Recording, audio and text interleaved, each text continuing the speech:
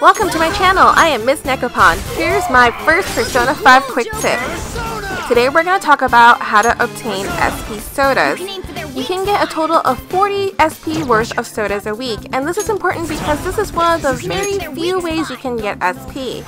SP helps you keep grinding in the game, so it's important to stock up and make the most of your days. There are 3 locations you can quick travel to, and best of all, they don't take up any of your daily time. The first one is in the school courtyard, and it's a vending machine in red. You'll want to buy one of each of the Argonade and the Water of Rebirth. They cost 300 yen each. The other vending machines will only offer HP sodas.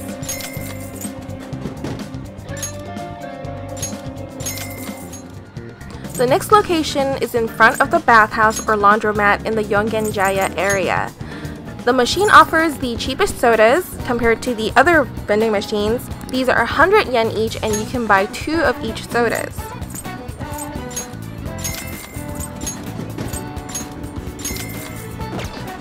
Lastly, travel to Shibuya Central Street. Keep walking down the road and the game arcade is on the left side of the street. Once you've been here once, it will open the option to quick travel to it.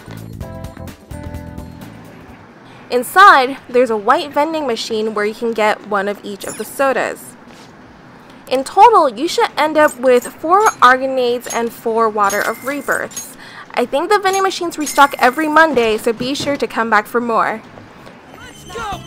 That concludes my tip for collecting SP sodas. Thanks so much for watching, and I hope you'll have fun kicking some more shadow butt with some extra SP in Persona 5.